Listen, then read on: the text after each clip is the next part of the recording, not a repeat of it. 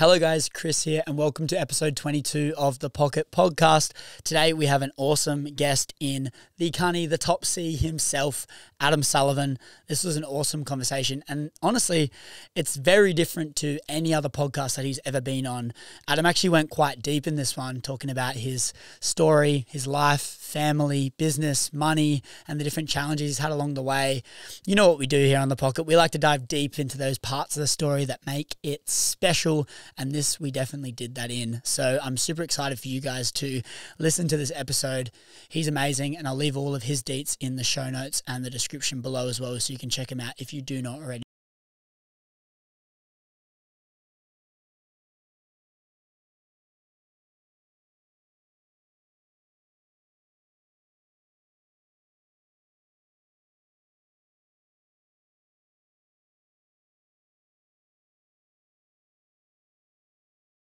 My best foot forward every single day, and these two products, I take one first thing in the morning and one directly just before bed, and I sleep like a baby and I feel energized and hydrated when I take this one in the morning. So the Hydrate I take with a liter of water. It's also got a nootropic in it called coffee berry, which helps me prolong having my coffee throughout the day because it's a nootropic that helps with brain function, so I can get my work done early in the morning without taking any caffeine supplements or coffee. And then the Adrenal is a sleep formula that I have before bed every single night. The chocolate flavor I make kind of like a hot chocolate, and this is amazing. It's well renowned. It's the best thing in the market. They've been around for like 8 years now, maybe even more. Don't quote me on that one, but I've been taking it for at least 3 years myself, and every single night I love this and I look forward to this. So if you want to try out any of Switch's products, you can actually go to the link in the description down below or the show notes, and you go to my collections page on their website. It has these two supplements alongside some of the other ones that I do take, and you can use code Chris Griffin and you'll get 20% off your entire order. Or you can just go to switchnutrition.com.au and use the code Chris Griffin and you'll get 20% off all of your order. Without further ado, let's jump right into this episode with the top C, Adam Sullivan. You guys enjoy. Are we live? I think we're live. Imagine I just sat on my phone the whole time. You come in here and I go, mate, I need a quote from you. And you just go, nah, I run this show. I don't do quotes. In fact, you give me a quote. Inspire me. Nah, dude. You want me to give you a quote? Yep, give me a quote. Don't be shit. Don't. Right. I actually do have a little quote I've been running off by of late. I was doing a talk in front of a few people and I said, what the fuck was it that I said? I said, it's the little things in life that make the difference, and it's the things that are easy to do that are also easy to not do. And if you do those little things, that's what takes you far. 100%. And that sort of fucked me a bit because I'll be cruising around the house and I'll see the little bit of rubbish I left and I'll go, fuck it, I'll get it later. Then I go, it's the little things and I got to clean it up. But you reckon by that, what were you going to say? I was going to say, you said it fucked you a bit, but do you reckon that's a good thing? It's a good thing, but it's annoying because I'm like, I have to go fucking pick that up now. You know what I mean? Following on to that quote, though, the way you do anything is the way you do everything. What are your thoughts on that? Because if you're doing all the little things, it's probably going to mean you're going to show up more in everything else. That's the whole point. So the fucking what can't you're just like, that's the whole point. Yeah. So the reason I bring that quote up is because when I first came into success, I stopped doing the little things and I fucking found myself in a pretty bad place, and it was getting back to the foundation and fundamentals that got me to the dance that I had to keep doing to make myself feel good every day, because I started not putting the time I was into the gym, my health, how I looked, just those little things. I stopped doing them and it didn't work out well for me. And to get back, I got back to the foundations. And then that, along with everything I'm doing, is just the ultimate combo. So you got to keep doing what got you to the dance. And what do you think is the reason that they drop off? Do you kind of get this level of success and go, oh shit, I've done it. I've made this thing. I don't need to do all the stuff that got me there? Well, there's a big transition going from working for yourself, doing all the jobs, not having staff. Your business starts building up. It's overwhelming. And then you might, then I started hiring staff. I started having all this stuff going on, and I gave up all the stuff that I was doing every day. So then I'm sitting there going, what the fuck's going on here? Delegating why all am the tasks. why am I feeling empty? So I sort of lost my purpose. You just get caught up in it. It's a big transition, and then you might be too busy thinking that little shit doesn't matter, but it definitely matters. It sets the foundation for the day, and it's about having constant good days, and then that's a good life, right? If every day's good. Yeah. And in those moments when you were feeling like, fuck, I've lost the purpose, you've gained all this stuff, delegated all the tasks and everything that you would do throughout the day, and you were sat there doing nothing, or at least not doing Sat there thinking. Yeah. Like, not motivated. I went through like times of, a big thing for me was I went through a toxic relationship when I was around 31. It was fucked.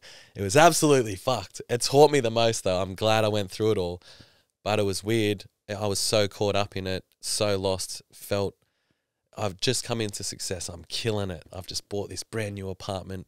One day I just get up, there's an auction on in 50 minutes. I just walk there, bang, buy this apartment. I'm like, fuck, I've just bought a fucking $1.3 million apartment on the spot.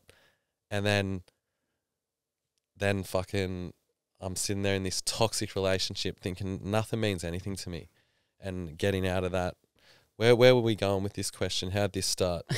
What was the original question? I wanted to know how you were feeling in those.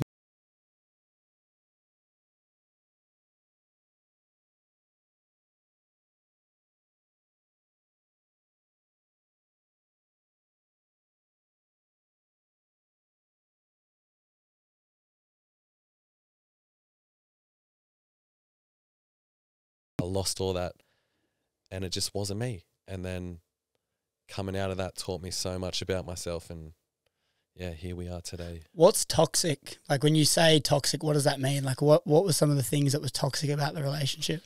Oh, that's a bit deep, but it was bad. Yeah. Like, just the arguing, the anxiety, the stress, just constant, you're no longer thinking about yourself. It's just all about worrying about everything else around you. You lose that focus on yourself. It was like I was back in a 17-year-old relationship when I'm 31. After I've been in relationships, I've been in healthy relationships, I've known when it wasn't working, and I've been like mature enough to sit down and have that conversation and leave and move on. So prior to this one, I was so proud of the person I was, doing that, transitioning from the shit you go through when you're younger into like, okay, this isn't working. I'm going to be mature enough to cop the pain, have the conversation, and move on with my life.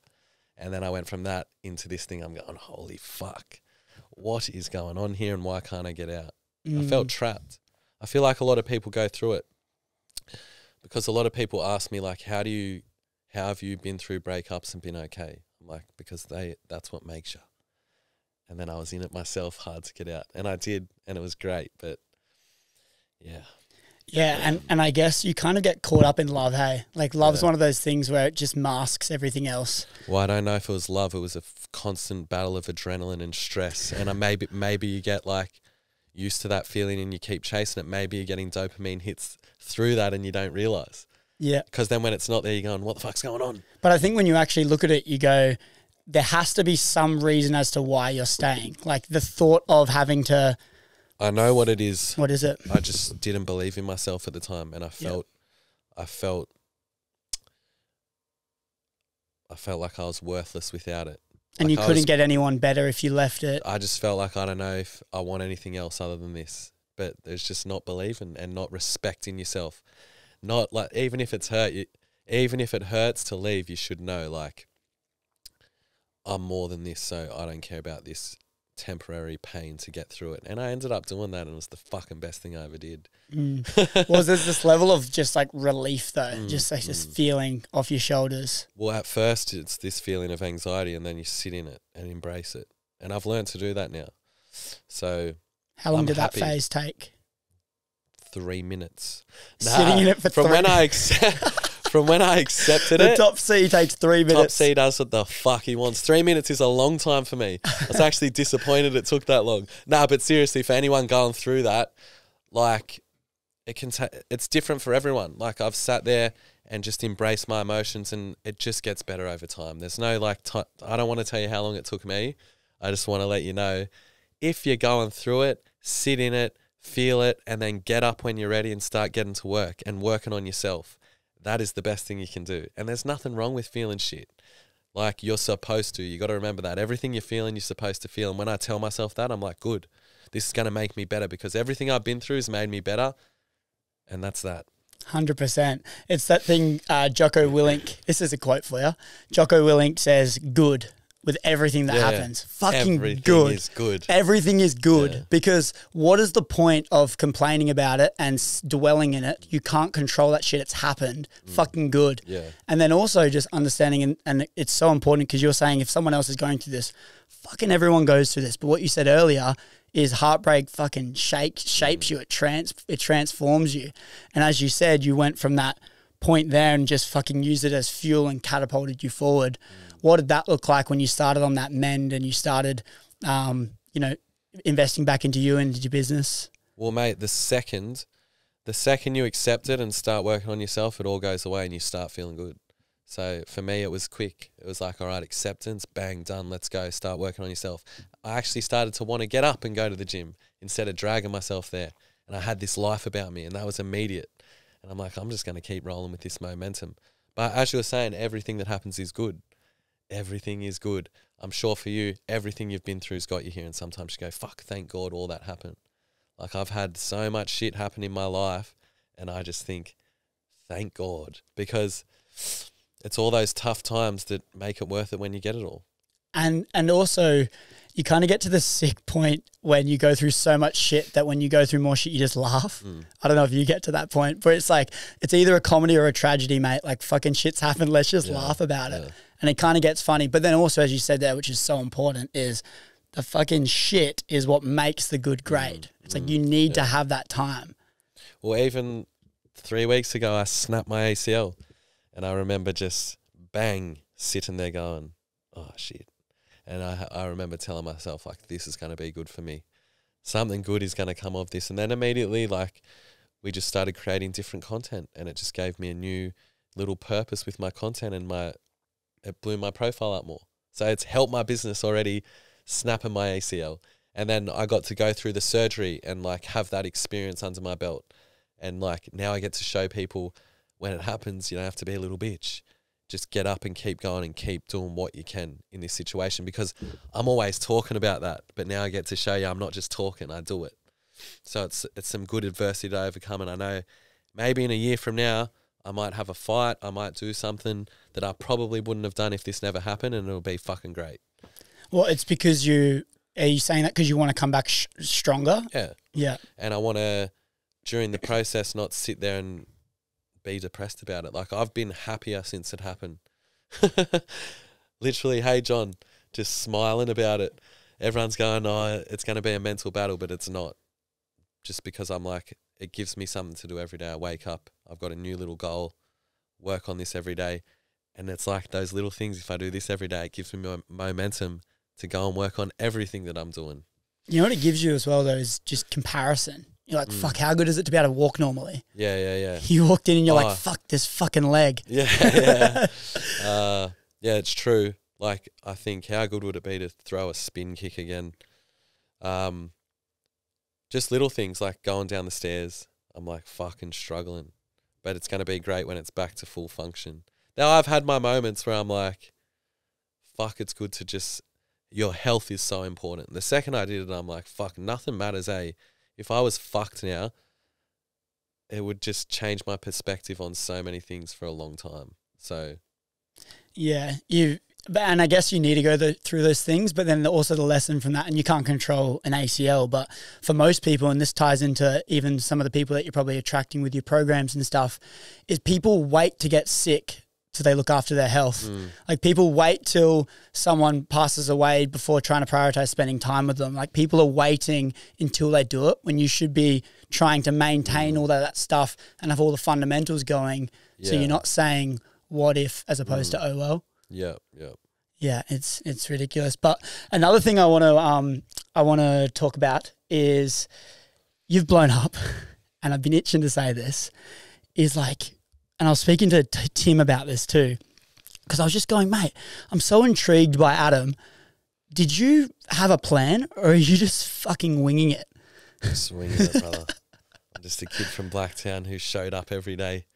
Yeah. That's it. It's just wild because I look at it and go, I don't know if you've like read any books or whatever, like 48 Laws of Power and understand some of the methodologies that are really famous and known. But like you just look at all the things that you've done with creating like the enemy and having like these raving fans, but then like shit talking to other people, and you're doing all of this stuff. And I'm like, he could have planned this out like Tate did and mastered it and executed to a T. Or you're just like, fuck it, I'm just going to be me, wing it, and this is what's happened. Like, what was it for you? We will get back to speaking with the top C himself in just 1 minute, but first I want to tell you about this thing that is on my wrist called a Whoop. It is the ultimate health and fitness tracker.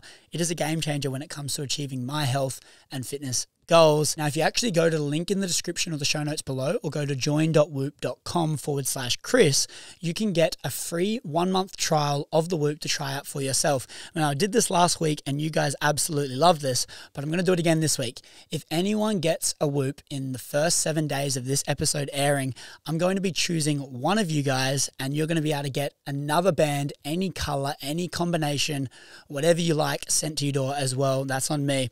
So if anyone does decide to pick up a Whoop in the first 7 days of this one airing, send me a screenshot of your confirmation and I'm going to be choosing one of you guys. So if you send that to @morechrisgriffin, my Instagram page, and I'll be selecting one of you guys to win an extra band sent straight to your door as well, so you can try out Whoop in style. So without further ado, let's get back into the episode with Adam. So I wish I was that smart, but it's not how it works.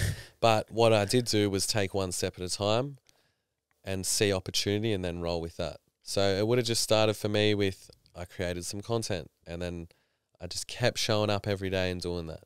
And then some things stuck. So if I saw something work, I would double down on it. And then I kept going with it and then I kept becoming more and more of myself over time. And there's been opportunities that brings opportunity and it's up to you to see that and capitalize. So I think I'm smart enough to see an opportunity and capitalize on it, and that's been the difference. The other thing is I don't really give a fuck. I just show up every day and try and shut out all the external things like how many views did you get or how many sign-ups did you get to your program. Take all that shit away, show up and follow your values every day and just do it because you want to do it without all the other shit, and then everything else will take care of itself. So I've just sort of taken... Because it's hard when one of the goals is how many views is this getting, and then a video that's completely you does shit. And then that might demotivate you, motivate you, whatever. But I'm like, if I just bring value to people every day, the rest is going to take care of itself. So that's something I follow. But then even with that, like I know the feeling as well when you start blowing up and you start tying the success to the views and the signups and everything like that. It's kind of like it's a direct feedback loop. It's like okay, this is a video good, did it go well, etc., etc. Yeah. But another thing is we've been speaking about comparison a fair bit, but like you've been at this for fucking ages. Like how long have you been a trainer for?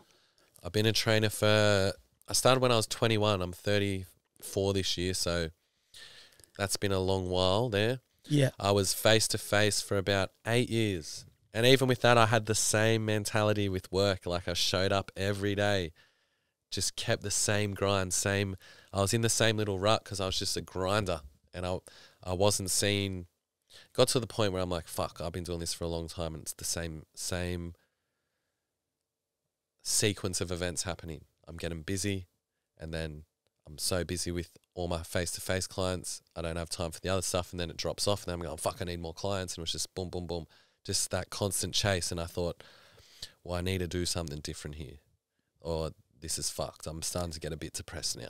You're gonna keep doing the same shit and get the same results. Exactly. And that's kind of you're just going on this on this loop and going round in circles. Like this is John. He was one of my clients when I first started. He actually lost 30 kilos and he went and opened his own gym and did all this stuff while I was still just doing the same thing. I remember telling him this. I was like, bro, I just feel like I'm in the same cycle of going up and down, and it's just the same constant grind, and it's not leading me anywhere. But I was just on my path. I was at uni doing exercise science. I was doing all the things I was doing. I just didn't get the payoff phase yet. So that's another thing. I was doing all the right things. It just wasn't my time yet. And then I stuck to my path instead of comparing like, oh, John's doing amazing. He owns his own gym.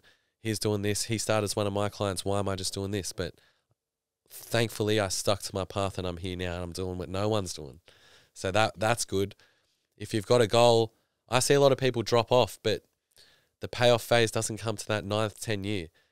If you look at like when you invest money in something and you look at the compounding interest over time, it's like the first 25 years, right? In the last 5 years, you make like double what you would have in the first 25 years. It's that payoff phase at the end when it all makes sense. So I'm just thinking about this now as we talk about it because I'm like, fuck, I'm so glad I stayed on my path. I don't know if I've deviated from the question here. No. I tend to do that. That's great. but also the thing is, and you're saying it might take 9 or 10 years. And for anyone listening, there's no time frame. Yeah. It just typically takes a fucking long time. You're banging at the axe at the gold and you don't know where the gold is, but it's up to you to keep going. And I can tell you another thing.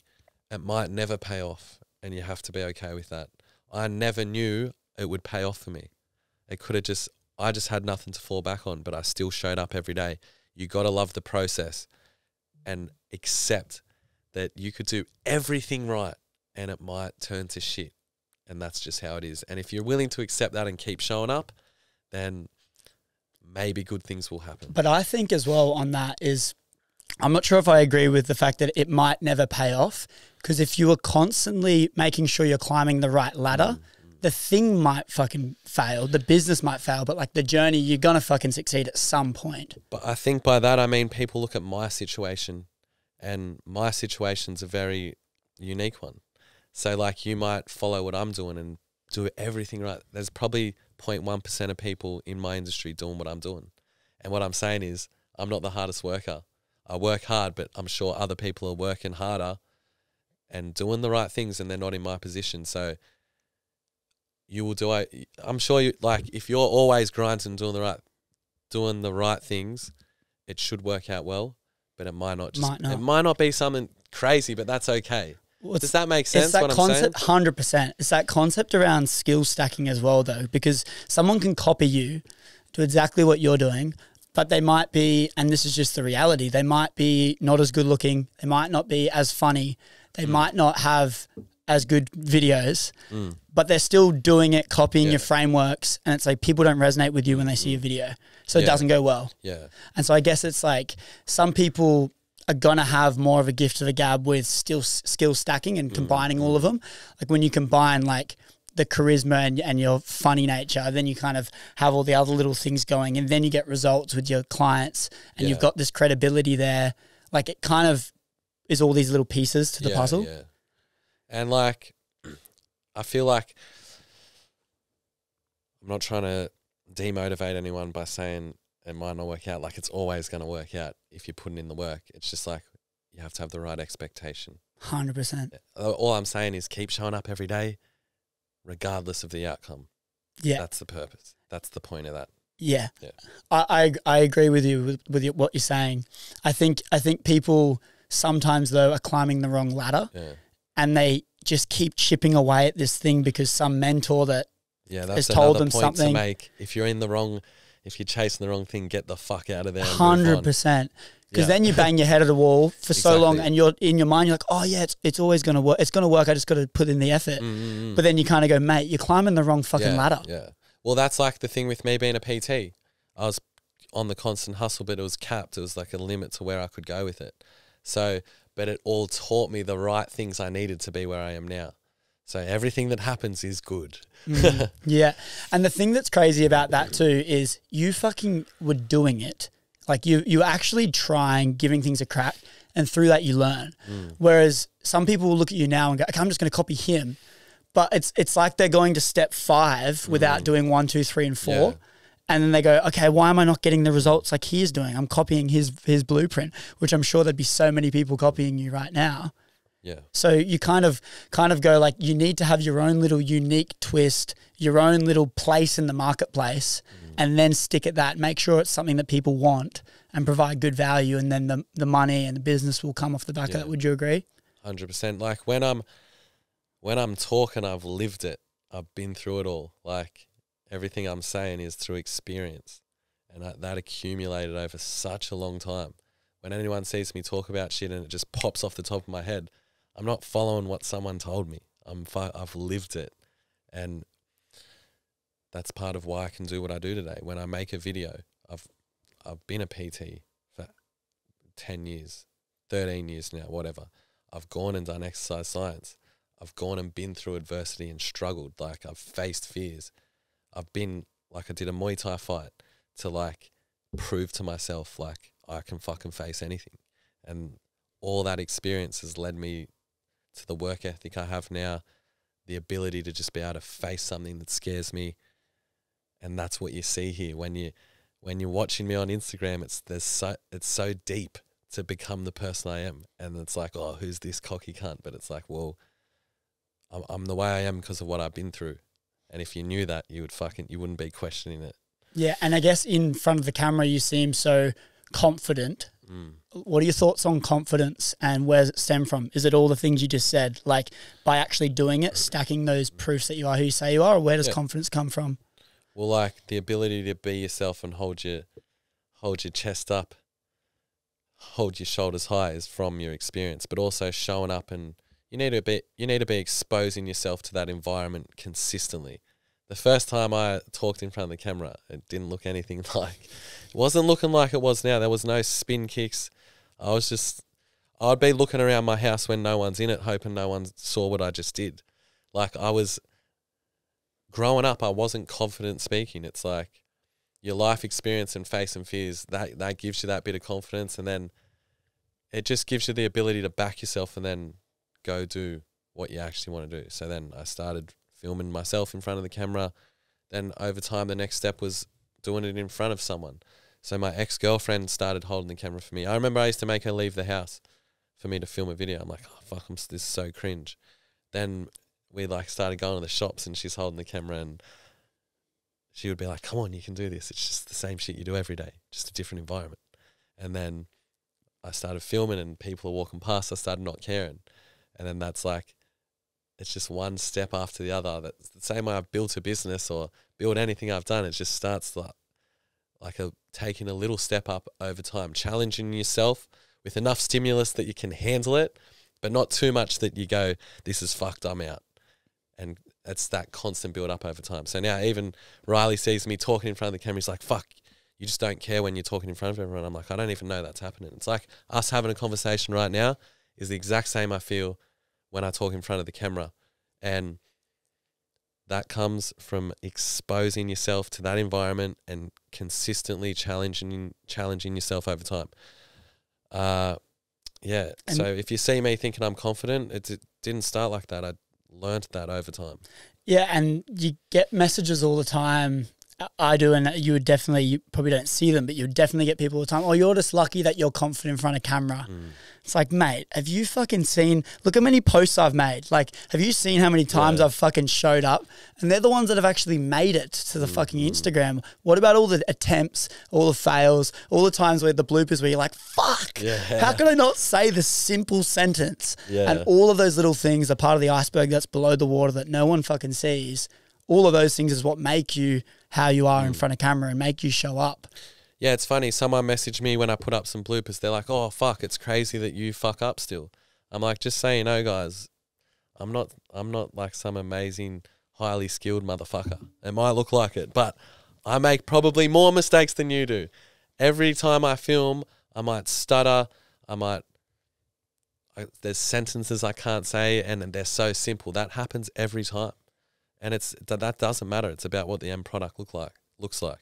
So if you're out there thinking, oh, I suck at making content because I'm making mistakes, you should be making mistakes. That's normal. Just focus on the end product. And you mentioned when you were building that up, you had your girlfriend start to film you, and it had this slow progression of going, okay, I don't want you in the house. And then you might have filmed when she was in the house, and then all of a sudden she's behind the camera filming you. I'm sensing like, and then you were saying that she was like kind of cheering you on, and like it's all good, like if you're doing this or whatever. You mentioned a little bit about relationships, how someone was toxic, but then you're also saying stuff like this, which sounds like she was really supportive. Yeah. Like, how important do you think when you were growing and blowing up? How important was the relationship in that moment? Do you think, if you were to look at it, or you're like, what do you mean? Just like you said a bad thing about the relationship. You were just saying like I was in something toxic. This is a different relationship altogether. By the way, yeah. Okay. Nah, like she played a big role in my growth. Like, this was around the time I first started blowing up too, and yeah, like her, like I obviously had to feel comfortable with her to do that, and that everything that happens is good. Yeah. And I don't know what to say about this. Yeah, no, that's fine. I just think there's sometimes, as we're talking about, there's good and bad with absolutely everything that we do. And I think it's cool to look at like when we talk about breakups and how much they fuck you up. There's so much positive to it, and as you say, you're like, after that, I just turned into an absolute beast with every breakup. But like, you kind of look at it and go, it's so easy to just see, oh, that was fucked, let's move on, use that as fuel. But there's always goods and everything. And when I was just hearing you say like, oh, well, like with that relationship, it was great. It wasn't toxic. We had our little moments, but I think it was the wrong timing. And so we made the decision that like, all right, we're not getting what we need from this, but we're still friends. We're mature. We had the conversation and we moved on. It was hard, but like, yeah. When you were with her, she played such an important role in my growth, and like she was there supporting me, filming for me, doing whatever I needed. And then that's also another part. Like I was also so focused on what I was doing during this time. So like, because I'm such a fucking, if I'm doing something, I'm doing it, nothing's getting in my way. So that could have also had a bit of a negative effect on the relationship, but it's all lessons we learn from, and you know, I'll take that for whatever happens in the future. And then let's talk about like in those moments or before the relationship, during relationships, after relationships.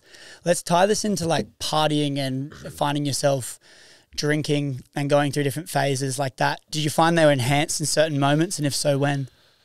Well, actually, after that relationship, I took a time where I didn't drink. That was good. I can't believe I did that, to be honest. Straight after? After I'd cruised in, obviously, you know how it is. You don't mind going out and getting blind after a breakup. I tried not to do that, because one of the biggest things is you think you're good and then you go get blinds, and whatever happens, then you're sitting there depressed for 3 days going, what have I done? So if you're fresh out of a relationship, don't do that. I actually held off for a couple weeks after that breakup before I went and did anything like that. Actually, maybe I didn't. That might be a lie. But I didn't go too hard. And what happened was, each week, because when I'm going out now, I can do whatever I want. There's no cap on how much money I can spend that night. I get a lot of attention. It's pretty crazy. It gives you a fucking good dopamine release, if I'm being honest. So I found myself just loving going out because I was having so much fun with all the boys. You just got no care in the world. And it started accumulating each weekend. So it might have I was getting a bit deeper and deeper into it. And then I'm like, fuck, this is maybe affecting what I actually want to do. This isn't really aligning with my values right now. I don't want to be hungover every fucking Sunday and be missing out on seeing the day and stuff like that. So, from mid-December, I took a break from drinking. I cut out everything, and I did 14 weeks straight. And that was good for me, because being on my own and not being dependent on the weekend and going out partying to find this rush, I was like, wow, I fucking really matured by not seeking external validation here, just sitting and being by myself and being content without anything else. So that taught me a lot. It taught me that shit didn't control me. And I'm doing that when everyone's asking me to come out. Everyone wants me to have a drink. I can afford to do whatever I want. And I'm just free. So that was a good little experience for me. That's just what I find is, because like, I know you're not big on all these different challenges, like fucking 75 hard and all this stuff. But I find doing something like that where you go all extreme, like when I did 75 hard, for example, the main lesson I learned from it is just like, I'm in control. Like I know what can happen if I go all in for 2.5 months. Yeah.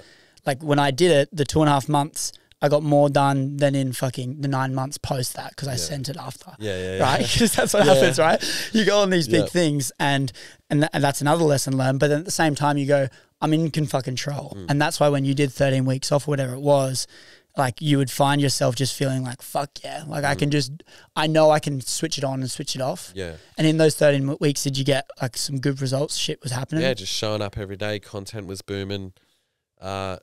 Training every day. Like just following a great routine. I had a good sleep routine. None of that shit got interfered with. So I just felt like energized to get shit done every day. And I was just happy, like with simple things, waking up early, getting out, going for walks on the weekend. Just all that was great. But to be honest, I feel like maybe it was too extreme for me, because I like drinking, I like socializing. So I still want to do that. And then when I came back, I fucking sent it, of course. And now I'm re-establishing the right balance. I don't want to not drink. Like on Friday, I felt the urge, like I want to drink, but I didn't.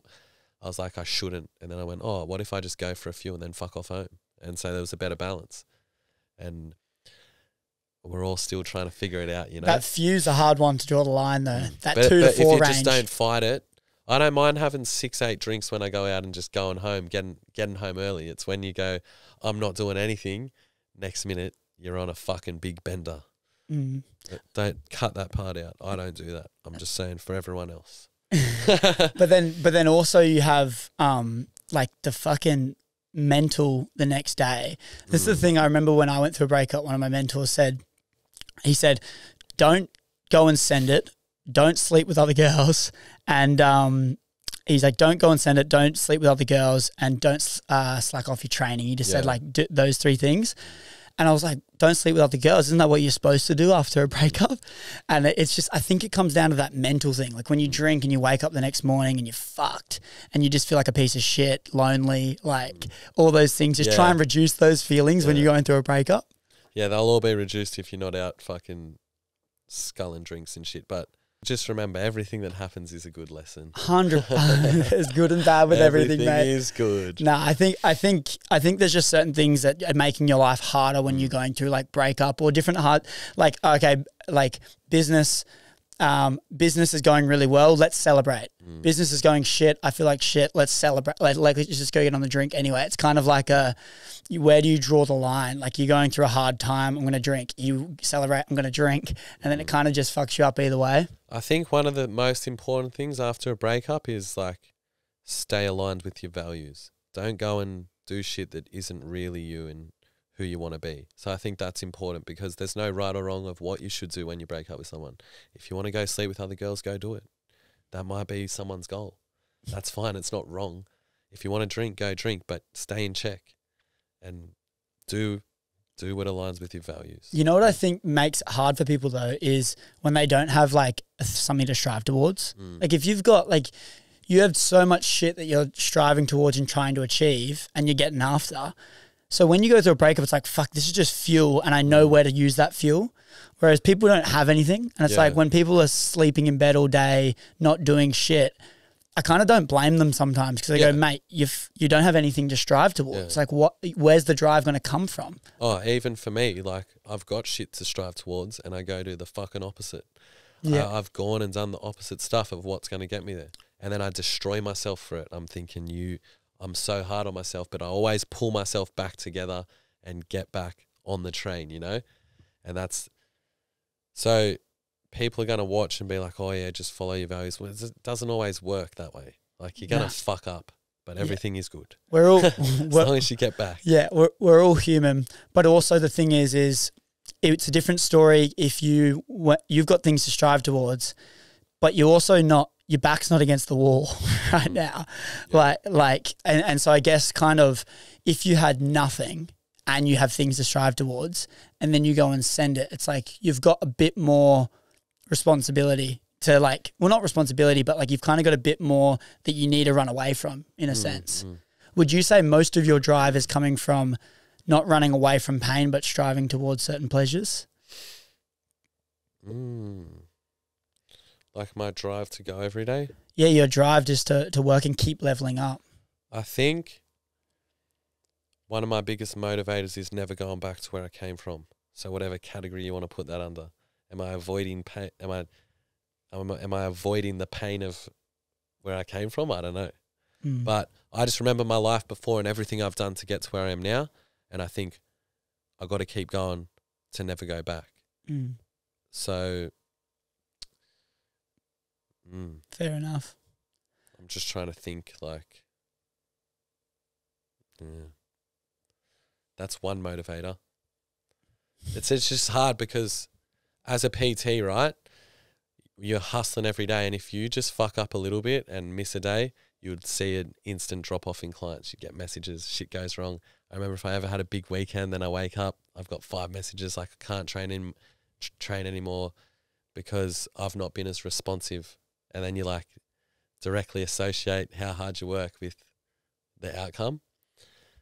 So I kept that mentality going into this business, and then I built up all this success, and I'm thinking, fuck, I can't stop or fuck up in any way or I'll lose it all. So I'd keep going every day to never go back. And I don't know, I treat every day like it's day one. I like that. And you keep saying, like, you've mentioned a few times about where you grew up, Blacktown in Western Sydney. It's funny, I lived in Sydney the last 4 years. I was living there, just moved back a few months ago. Saying that, and then you're also saying, like, I don't want to go back to where I used to be. Talk to me about, let's strip it right back and go to childhood. And talk to me about you growing up as a young kid. How were you, and how was your life as a young kid? Yeah, well, it was just normal at the time. In comparison to what you knew, though, I guess. Like, looking back now, I'm like, holy fuck. Like, look at my life. This is unbelievable. But the whole time up, you just think it's all normal. Everything that's happened is just normal. As a kid, like, I was naturally talented. I was like a fast runner and good at footy. This is prior to anyone hitting puberty and shit like that, right? So they used to call me Speed because I was that quick and agile on the field. If we wanted to score, just give me the ball. So I was pretty popular for those reasons in primary school. And what happened was, over time, everyone hit puberty, but I didn't. So then it just comes to a year with footy where you've had the off season, you come back and cunts have beards now, and you're like, what the fuck? And I was just getting crunched, and then I realized these big dudes that used to be so faster than me now. And what happened was I was never the guy that was taught to push through shit like that because I was just naturally talented. So the coaches didn't pay attention to me, and all the other kids in the team got taught these life lessons like, oh, it's all right if you get pushed down, you get back up, you keep going, or like they've really worked on the mental side of all this with all these other guys, and I'm just the guy that was sweet. And then all of a sudden I was like, I suck, I quit. Do you know what I mean? Did you quit? Quit.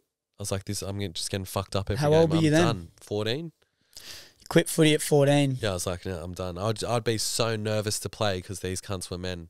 This is part of me going and doing Muay Thai and overcoming like the feeling of being weak. Like I saw myself as weak, or I thought of myself as someone that avoided hard situations, and this was me overcoming it.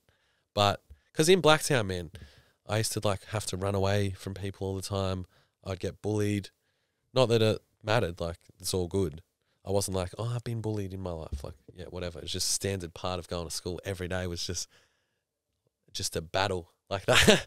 Everyone bullied everyone, you know what I mean? It's a tough world. And wait, you got to be mentally strong to get through all this. Yeah, I don't think like I know it's the whole like woe is me thing, but at the same time, like not everyone did get bullied. Yeah. And I can imagine what would have happened was you wouldn't have been bullied. You were probably the bully when you were 13 or 14 maybe.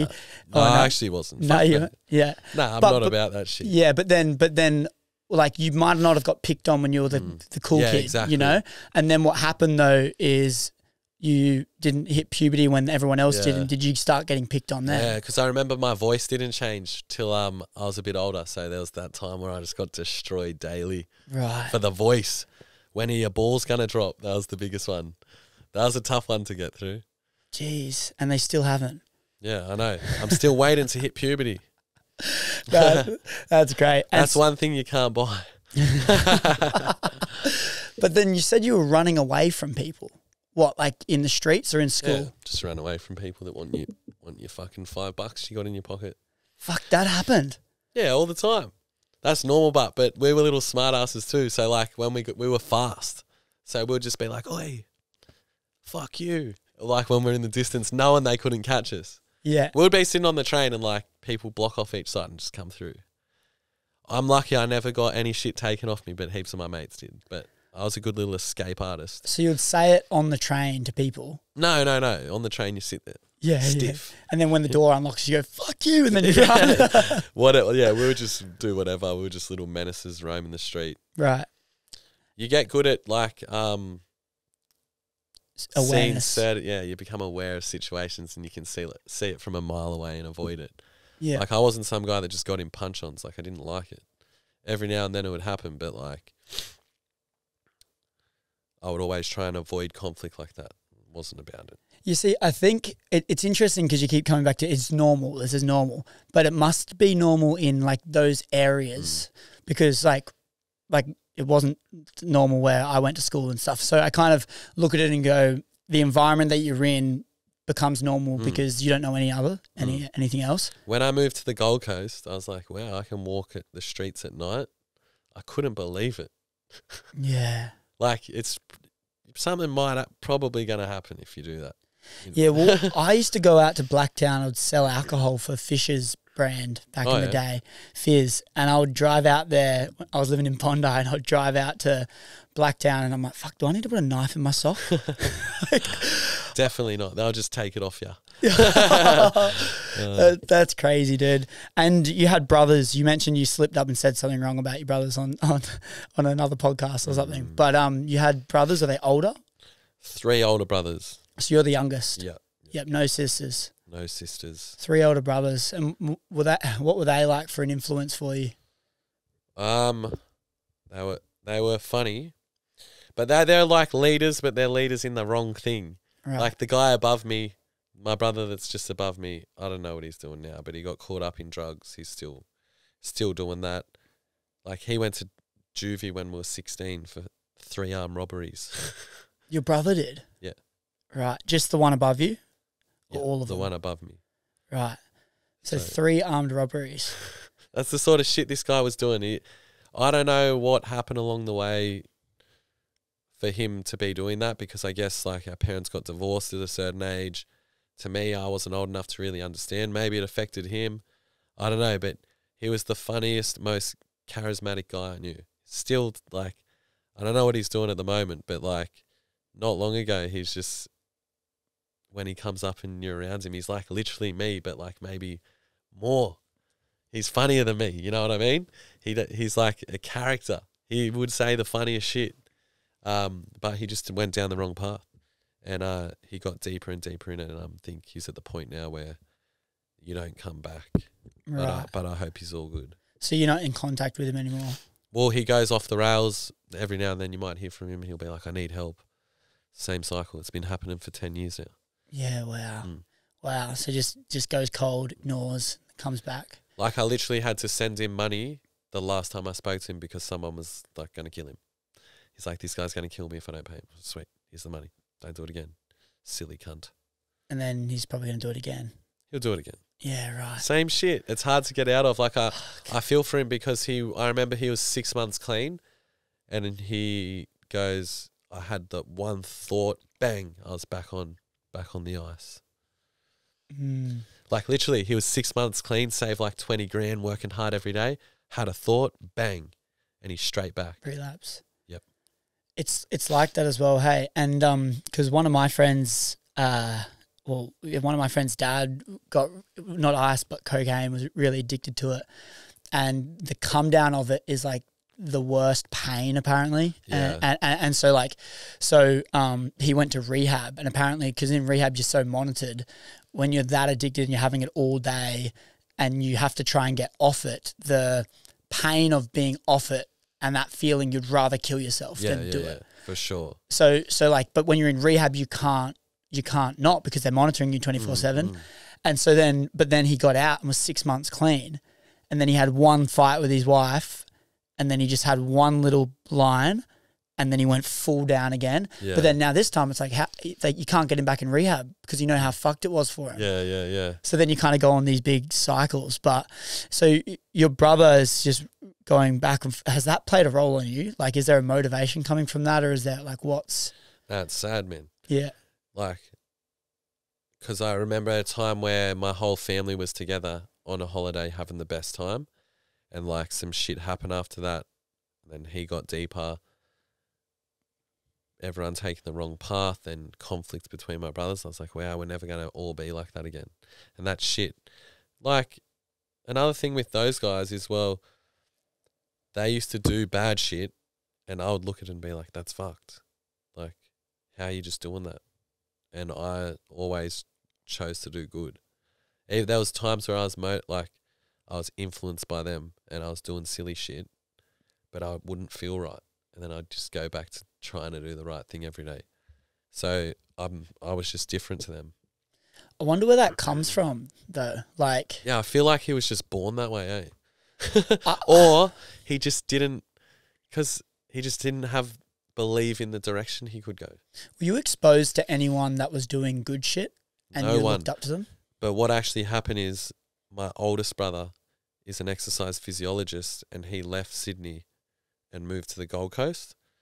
And I hadn't spoke to him for a while, and then I came up on a holiday to visit him, and he was doing well. I'm like, holy shit. He's like, yeah, you can do whatever you want. I'm like, what do you mean? What do you mean? He's like, but if you want to do something, you can go do it. Because I wanted to be a PT. He's like, yeah, easy. I'm like, what do you mean? That's crazy. I couldn't be a PT. And he sort of like put that thought in my head and showed me that if you want to do something, you can do it. Because he had gone and done exercise science, and he was like, I'm the dumbest cunt there is. You can do it easy. Because I'm like, there's no way I could go to uni. And like, then I did become a PT, and I did start backing myself and doing all the things I wanted to be doing. Then in my head, I was like, I can do whatever I want. It's not going to be easy, but I can go do it. I was actually an RPM instructor and a body combat instructor. And like doing all those courses coming from a shy guy. RPM? The spin classes. Right. I was in the front of the class fucking going crazy, brother. It was like literally like my videos now, hey. That's when I'm 21, and I've come from a shy dude that had no belief in himself to now going and doing this course with all these fit people.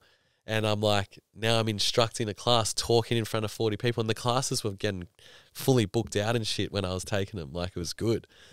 Even though it's cringe to look back on, that stuff taught me so many lessons that I use today. Like, I got the ability to be able to talk in front of a big crowd. I was doing that every day back then, just doing classes. And to go from a kid that had no confidence in himself, didn't really back himself, to now I'm taking these classes, it's going off, I'm getting paid to do it. Yeah. Mm. So you did get exposed then to someone doing good stuff. Your brother, yeah. When you came to the Gold Coast to visit him, were you in a bit of a dark place when you came to the Gold Coast? Like, were you like getting into some shit? Nah, I'd been through that. Some shit happened. I had to go to court for something. After that, I was like, I'm never going back to court. And I was focusing on training. I'd really focus on my training, nutrition. I worked in a bottle shop. So that's all I did.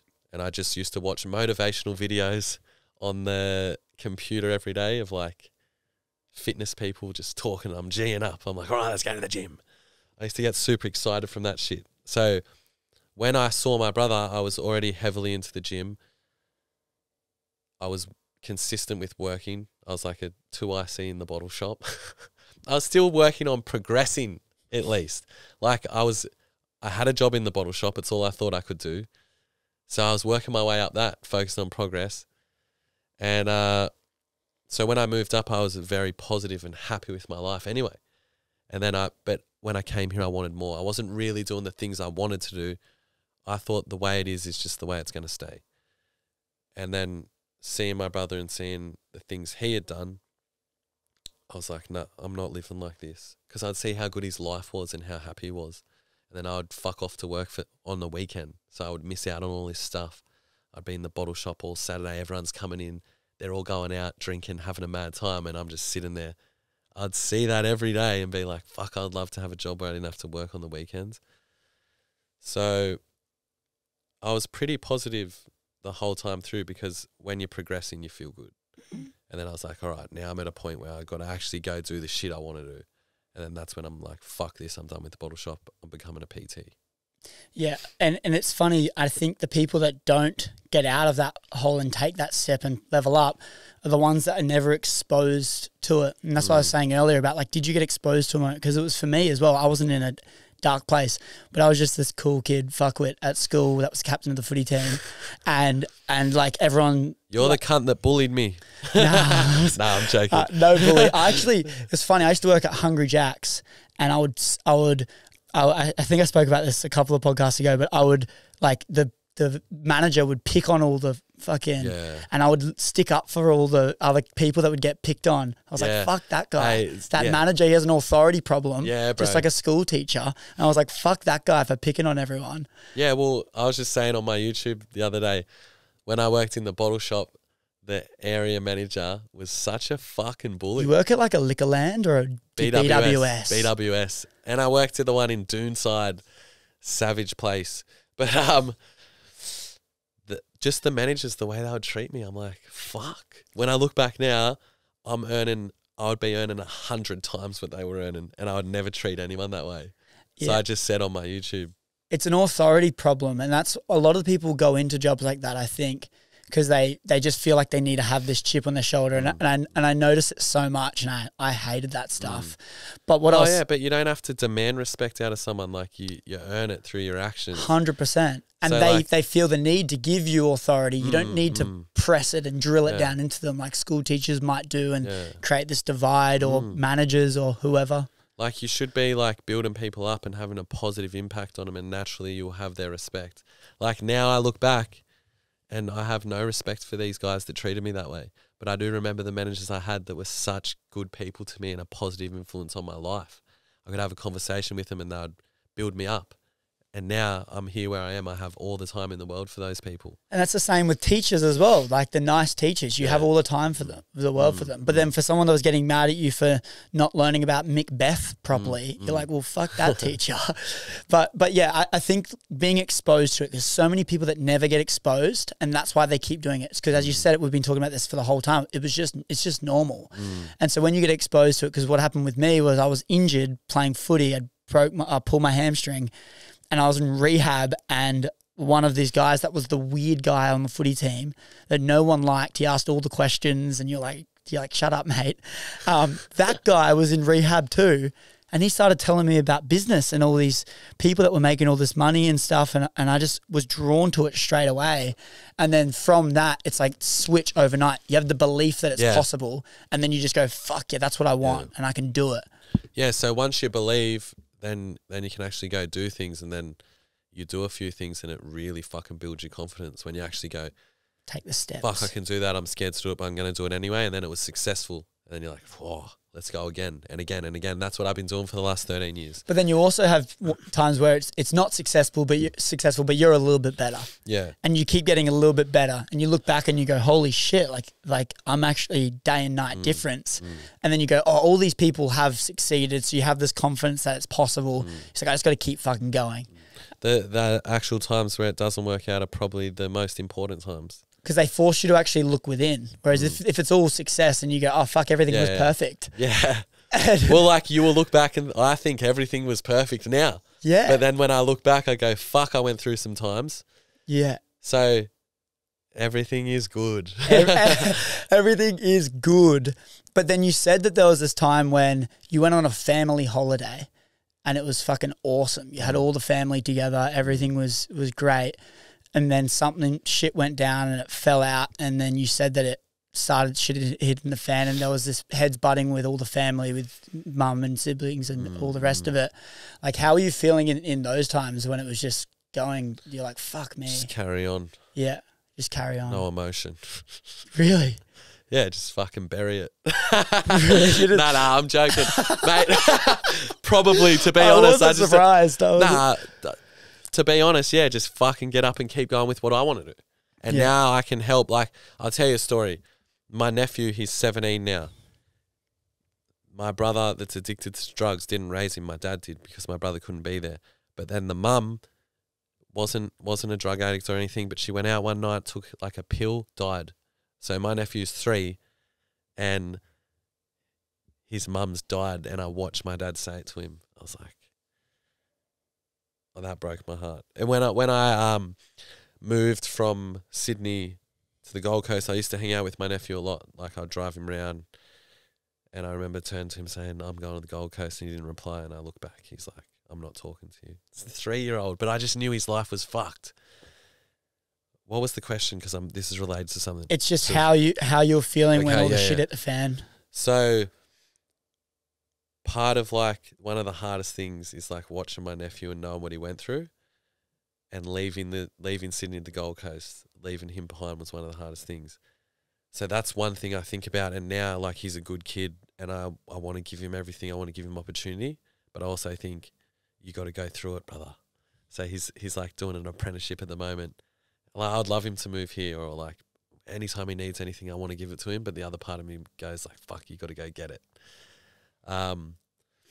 So thinking about all the shit that went down, like everyone's old enough to make their own decisions. So I'm not going to sit there and dwell on like if someone's fucked up and like they're in a bad situation now. It's not my responsibility. Like, I love my brothers, but love all my family, but we all got to look after ourselves at the end of the day. I can't fix you. Anytime I try to fix you, it's probably worse for you. That's what I think too. So I just focus on my shit. Now I'm in a situation where I can help, and I'm just going to do the best I can to help in the right way. I'm not just going to give. I'm going to be like, I'm going to teach you lessons to get out. And if you don't want to learn lessons, then you don't get it. Yeah. That's my mindset. It might be a ruthless mindset, but I know what I had to do to get to where I am. And I know if you just give, it doesn't help. It's the best. I think it's the best mindset you can possibly have. Yeah. It's the same with parenting. You kind of go, I can give my kid the world. I can give him anything I want. But if I give my son everything, and his first car is a brand new Rolls Royce, and he picks up his kids and his friends and his mates go, oh, nice car, man. And he goes, yeah, it's all right, because that's his normal. Yeah. You kind of go, how are you supposed, if you look at all the characteristics that are attractive in a man and you fucking give them everything, do you reckon they'll have those characteristics? Yeah. Probably not. That'd be the word. How are you going to hold your head high if you were just gifted? You know what I mean? 100%. Like, that's why I say the struggle is what makes it worth it. Yeah. The struggle's the fucking story. Yeah. That's the best part. Yeah, 100%. And I went on a retreat with this guy Rick Cowley, and one of the people on the retreat, we had to write down like what are our biggest things, like things that play on our mind a lot. And this guy has been kind of like given everything, like in terms of job, house, like all the stuff from his family. And his biggest thing was, I just feel like I'm given everything, and that's the thing that plays on his mind. I don't feel deserving of anything I have. And I go, fuck, imagine like making someone, like the parents are trying to do good, but they're actually doing a horrible thing. But because our default is fix, it actually makes it worse for people. Yeah. Like, I don't know, some people might just be happy with that, and that's all good. And then it might fuck someone up in a certain way where they don't feel like they've earned anything, and you ask them questions about what they're doing, they're probably like embarrassed. Like, I know for me, the best thing that happened was I was born the way I was, and I built into what I am now. I'm so proud of that, and I'm so thankful that that's how my life went. But on the way up, you think, oh, these guys are so lucky that have everything. And now I'm like, no, they're not. I'm the lucky one that got to do this. It's how it works. It's a common story, but I think you have to go through it to learn that story too. Because I'm thinking the same. I'm sure there's a bunch of other people thinking the same too. But yeah, I think those times where you're kind of going like, fuck, everything is hectic, like divides in family, all this stuff, and your back's against the wall, and you're like, fuck, what I got to lose? Let's just go for it. And those are kind of the times that are pivotal, and they just change things for you. Yeah. And in terms of the relationship with your mum, you bought her a home recently, which is awesome. Like, how does that feel, and how's your relationship, and how important is that for you? Yeah, so me and my mum didn't always have the best relationship. Actually, growing up, I had a stepdad that was a fucking abusive cunt. I should probably say that in a better way. My stepdad wasn't the best to me or my mum, and that was real rough growing up with that. Like, I used to live my life with anxiety in the house. Shit was always chaos. There was always something crazy happening. He was like mostly verbally abusive, you know, but he would make me feel unsafe, and he made me feel like I couldn't protect my mum, and there was nothing I could do about it because I was so young. And later in life, I resented mum for that.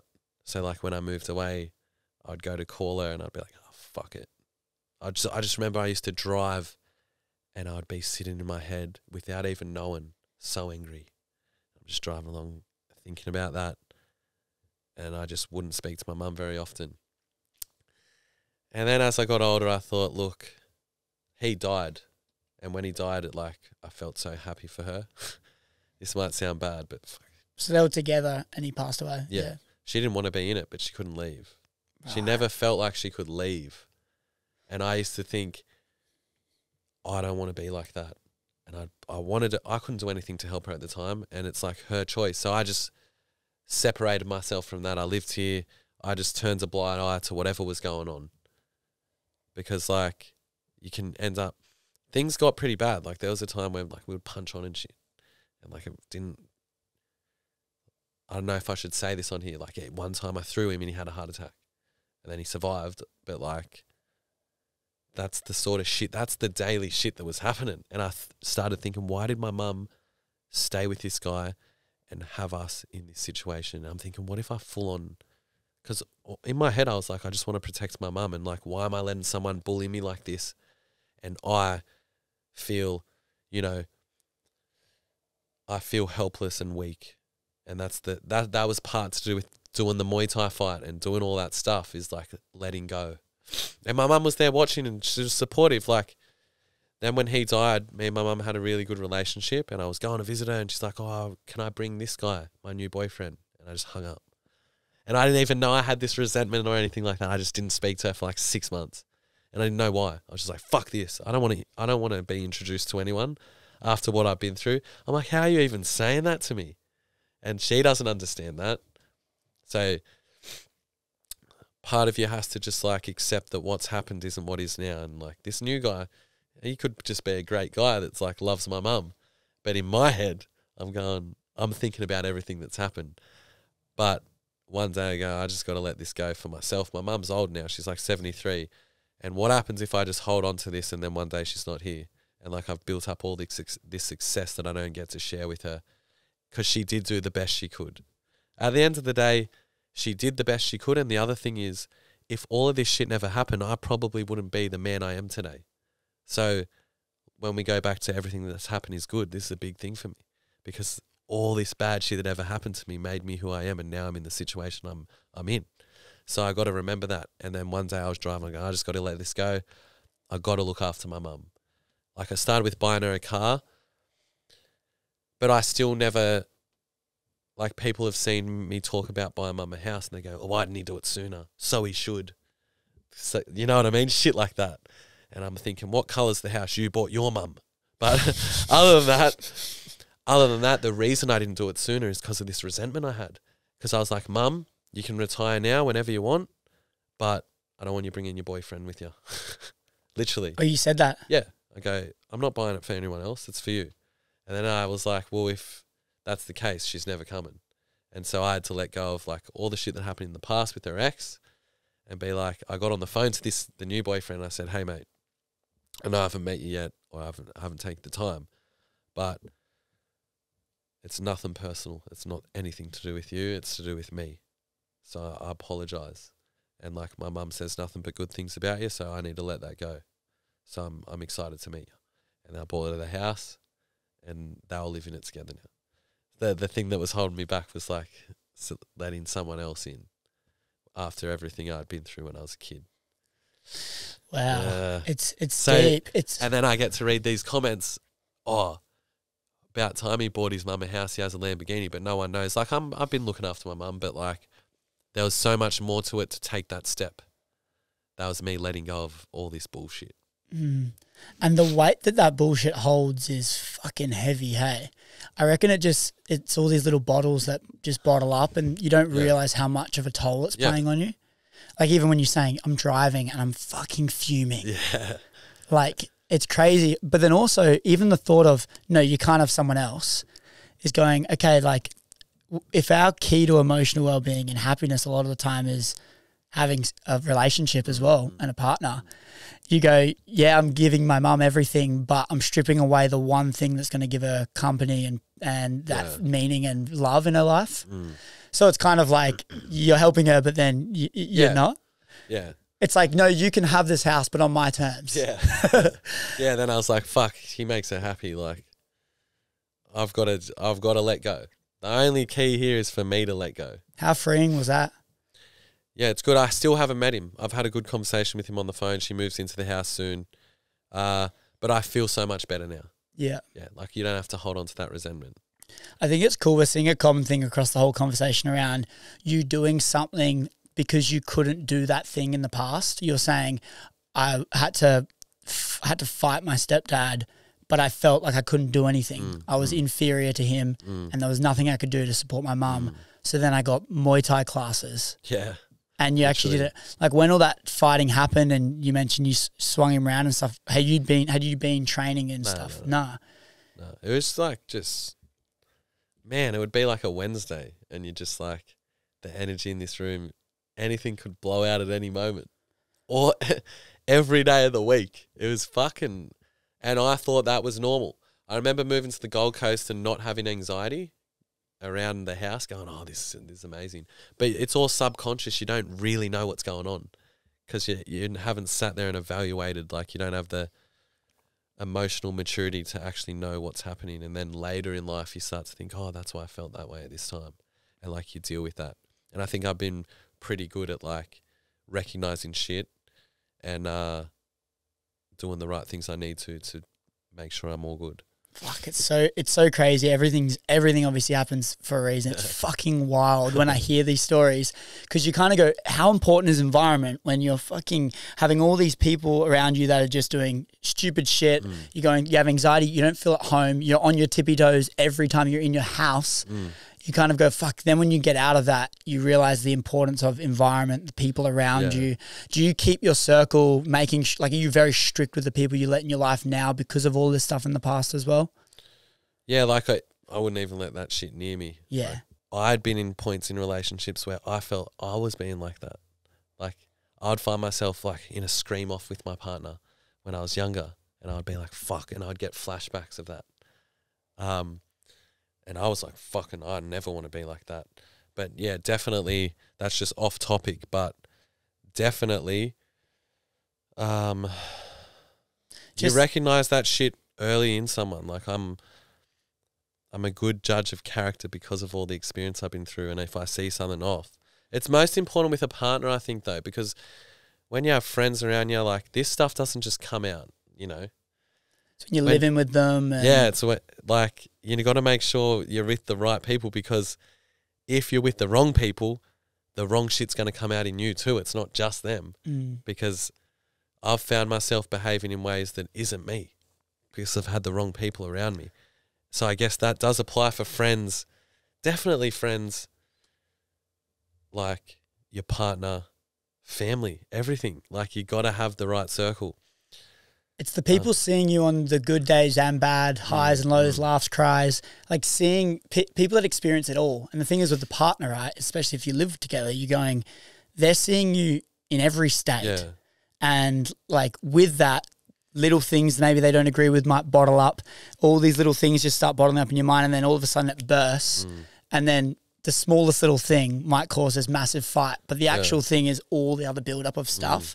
And I guess just making sure like, and that's why when people talk about like, how do they treat the waiter? Like how do they treat in all the different situations, how important that is. Oh yeah. I watch that too. When I have someone in my circle, I'm like, how are you treating everyone around you? Because with me, what you see is what you get. The way I talk to you is the way I talk to everyone.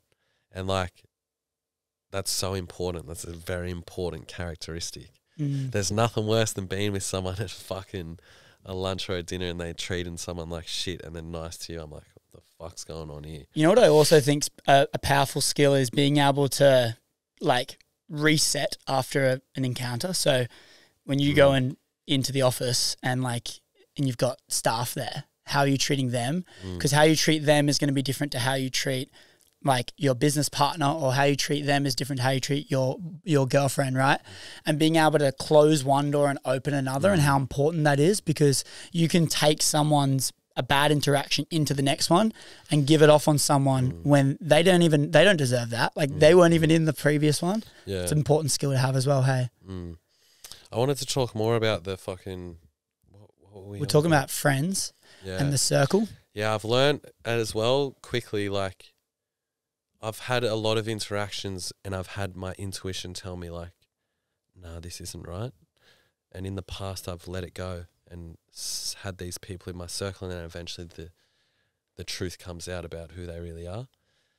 And I've learned now that with my intuition, it's like more than likely I'm correct. So I've learned to be able to close those doors quick. It's so important for me now because like there's so much at stake in my life. I've had deals going on with people and I've just cut them because I knew. I've had people enter, people are always trying to get into my circle, right? Like it's a big thing. Left, right and centre, people Crazy, coming in. But mate, you would know yourself. Like how long have you tried to like reach out and get me on this podcast? It's happened you've been messaged me a few times. I chip it away. It's interesting because I'm in a weird spot with the pod where like I've just got this absurd confidence with it where I sent you a message and then I remember I swiped up again. And then after that I was kind of going like, I don't really care if he doesn't go back. I know you're going to come on at some point. When I'm the biggest in the country, you'll come on. And so it's great that we're having this a bit sooner. But yeah, 100%. I can tell that you're strict with who you're letting in. Like I saw you with Tim on here and he's my friend and I liked what you guys were talking about. And that's what got me to come because it's nothing against like me thinking I'm good or this or that. You know what I mean? It's just like the reason, the reason I'll wait to do the right things is because I've got to suss everyone out. I don't just want anyone in my life. So I get reached out all the time with all this different shit and I just got to... I 100% understand that. But I also wouldn't just come on your podcast because you're the biggest in Australia either. Like I think that's a shit characteristic in... You know what I mean? I'll come on the right podcast with the right people. So it takes time for me to see that in someone, and you'd popped up a few times and I'm like, all right, this seems good. I'm interested now. And I don't mean just that interested. I'm not just interested in something because someone... The numbers. I don't care. Yeah. And also at the same time, like I'm not thinking it that way in the sense of, because how do you become the number one though, right? And it's like all the characteristics, all the conversations, all the things. It's not just numbers. Because you could have someone that's massive just decide to make a podcast, but they don't know how to fucking interview. They don't ask any shit. And it's like, they might get some good numbers, but it doesn't mean it's a good podcast. So that was my thoughts with it. But I think it's powerful though to have that and have that wall.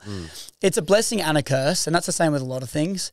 Because I'm the same. I'm so critical with like who I'm letting in, not hanging out with anyone that's not like giving me energy and lighting me up. But I think it's just one of those things you need to be selfish and like you need to have some narcissism about you before you're just all altruistic and all give. You have to take a bit. I think another thing is as well, like if I'd been on every podcast, what value is that too? For me to come on yours.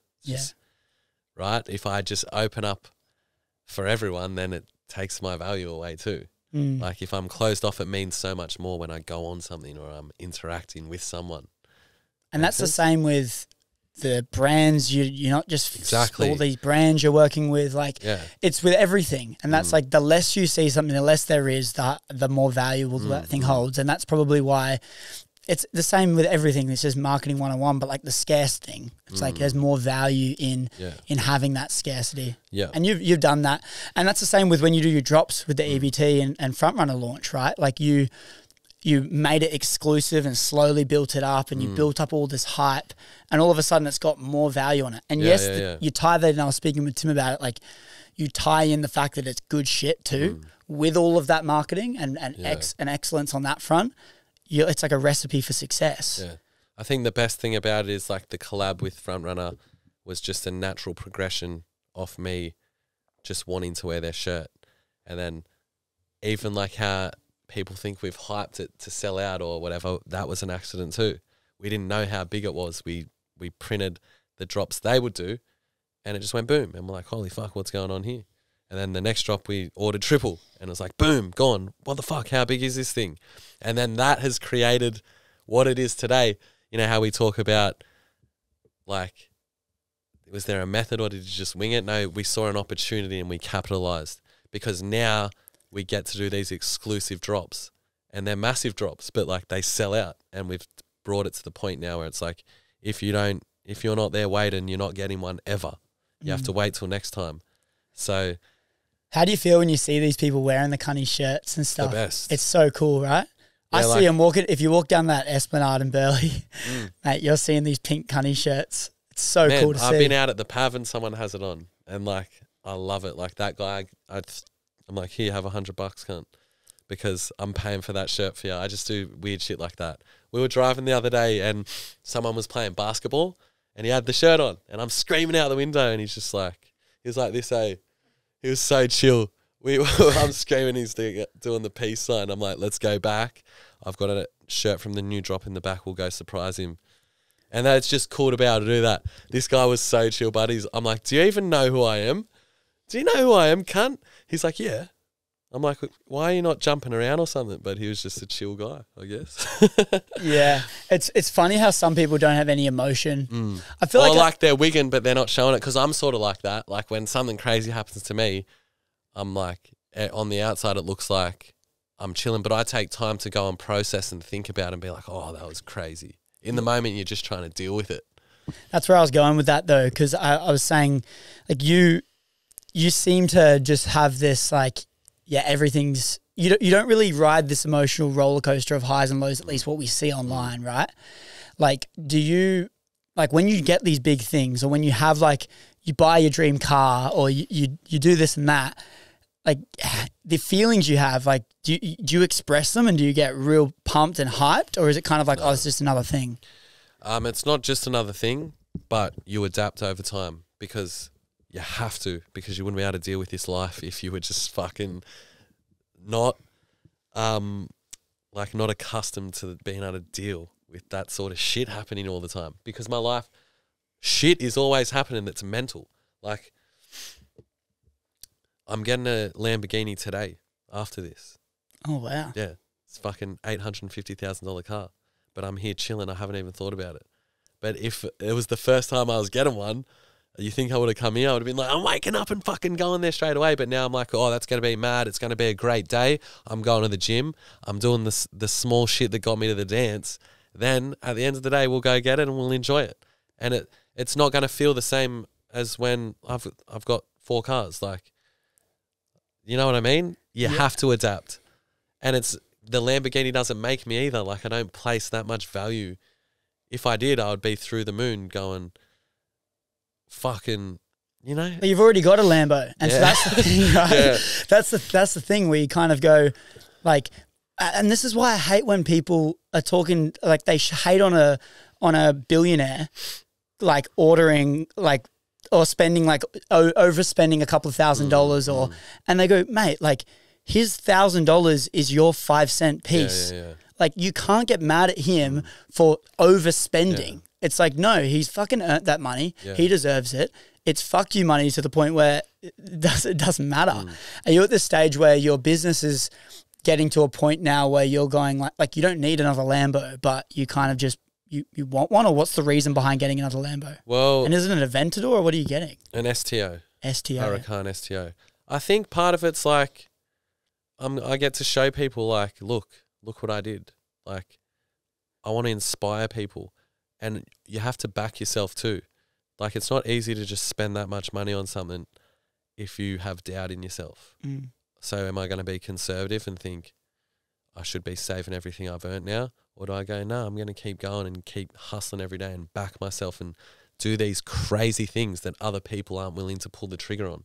I'm willing to just go all in. And part of that is like buying something like that. I get to show everyone I came from this and I'm doing this now. And I back myself. And if you might find yourself in a situation. It was very hard to be able to fucking just pull the trigger on things like this. Like I came from nothing and I had $1 million in my bank before I had been into a designer shop. Cash. I felt out of place walking into a designer shop. And I felt like a gronk in Blacktown is what we would say. I'm like, why am I in here? Then it's because I like didn't believe in myself, you know? Now I'm happy to just do whatever I want. Mm. And it took a while for you to get to that level, obviously. Like, yeah. And this is what's fucking so awesome about this story, though, is like and I love this quote from Steve Jobs. He says, you can't connect the dots looking forward. You can only connect them looking backwards. It's like, you don't know where you're going to be, but you can look back and know exactly how you got there. You can piece all the pieces together. That's a good quote, mate. Yeah. I love it. I love it. That aligns with everything we're saying today. 100%. I think it's one of those things for me where it's been my life too, where I go, fuck, like I could have lived a way easier life. Like there's been so much shit where you get slammed on your face and you got to get back up and just act like nothing fucking happened because you're on your path and you're trying to get shit done. But then at the same time, you look at it and go, fuck, like think about how far and you've already reflected on this, but you look at like, okay, my brother's addicted to ice. I'm from Blacktown in a town where the environment's not very good. You can't walk outside at night. Like, so literally being able to, and you take one step at a time and you go, the next thing, all right, then I move to the Gold Coast. All right, I don't have to have anxiety when I walk in my front door. And that's a win. And then you take the next step and you go, oh shit, I'm working for myself now. My clients are booked out in the gym. And then you go, oh shit, I'm kind of hit a cap now. I need to find something new. Holy shit, I can do online clients. And all of a sudden now I've got this free time. And then you slowly take these steps into where you are today. Yeah, it's funny. One thing I want to talk about is like, I was happy the whole time, but like looking back, it might sound as if like I wasn't happy with my life. Like I wasn't a depressed guy, but I felt like I wasn't where I want to be. But at the time, I still like had a good attitude towards everything. So I think that's important. Like I might talk about the past like my life wasn't good, but I think it's very important on your way up that you're enjoying it the whole time. Like, but if you recognize that it's shit, use that as fuel. Because when you look back, you go, yes, I was happy, but that's because happiness is only comparatively to what you've experienced in the past. But it wasn't fucking good. Like you look back and go, that's a really important thing to distinguish because like all of these times that they're not good, but they shape us and they're so important because now you know now your good is great because of those. I guess you're right. I was motivated. Yeah. And being motivated feels good. Yeah. So I always knew I'd be G'ing up just for progress. Like even getting a full-time job in the bottle shop as a 2IC on 40 grand a year. I was like, yeah, I'm fucking on here. It's all relative. But also then there's the other part in your head that's like, it's not really what I want. So. And then you just keep going because it's not like you wouldn't have expected to be where you are now. But as you said, you just take the steps. Yeah. When was the moment in your life where you were like, fuck, this is taken off? And like when was this moment where you kind of just went, fuck, my life's never going to be the same? I don't think I've done that. You've never had that moment? It's not been like Let me think about like you go like this and I think it was the craziest when it first started happening because you've got to deal with all the emotional side to what comes with everything that's going on. Like I remember like going from like earning $2,000 a week to $10,000 a week, and I'm thinking, what the fuck is happening? And then meeting my accountant and we're talking about what's going on, and he's like, this is crazy. I'm like, holy fuck. That's when you buy the car and you're like, I can't deal with it. That's when you can't handle the emotions of everything that's happening. And now, that's why I say you need to be able to deal with it, because it happens so often now that I would just be going crazy every day. Like, So there's probably a few moments. But you know what? You know, on that though, the problem with going crazy every day is the bigger the high, the bigger the low. The downs as well. And it's with the craziest things. Like I learned this when I was cold calling, because you get a sale and you're like jumping up and down and you're like, fuck yes. And then what happens though is the next person answers and they go, fuck off, I don't want to know anything about you. You're a piece of shit. And then you go, because you've had this massive high, you're down. Whereas if you get a sale and you go, yep, that's good. Yeah. Big breath, fuck yeah, pat yourself on the shoulder, move on. Yeah. Then someone tells you to fuck off. You go, oh fuck that guy, I hope he's all right, move on. Yeah, right? yeah. And if you celebrated all these things so high, that's why when I speak with some massive people, like I remember one of my mentors, he's the CEO of Forbes Australia, and he says earlier on in his career he had bad months. And then he's like, later in his career, he had bad weeks. Then he had bad days. Then he had bad hours. And now he has bad moments. Yeah, yeah. Where he's like, okay, shit happened. I've been through so much shit now that my tolerance is a lot better. Something shit happened. Hard's only relative to what I've experienced in the past. What's next? Yeah. And I think that's when you can get to that level, which when you go through more shit, more highs, more lows, it gets a bit more numbing. It's a blessing and a curse again, because you can't enjoy them as much. It's not as special, but then you don't get as too big of downs. But it's a constant, you feel good about it. It's not just a peak and a drop.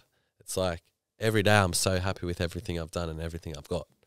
It's just not an unrealistic feeling through my body when I get it now. It's like it actually builds up and becomes more special to me over time. I was going to talk about how I built my house, and I think this is my dream house, or like, when do you have these moments where you're like, oh, I've really done it?